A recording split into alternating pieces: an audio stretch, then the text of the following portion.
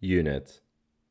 In Solidity, we have the opportunity to make use of cool units, such as if we want to specify 1 Wei, we can simply write 1 Wei, or 1 Gwei, or 1 Ether, instead of writing it like this, for 1 Ether.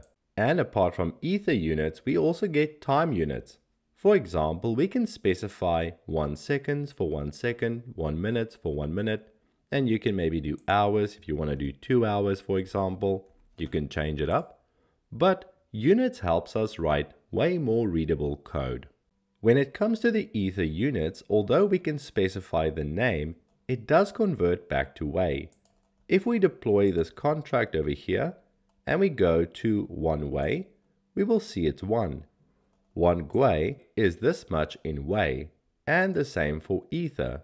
This is the Wei amount, and also our other Ether. And that's because when we work with contracts, we have to work with the value Wei. Now, this just helps us make it more readable, like I said. For the seconds and hours and minutes, if we go to 1 second, we'll see it's 1. 1 minute is 60 seconds. And if we go to the days, you can see that it accumulates. But this gives us back the value in seconds. So again, it helps us with readability.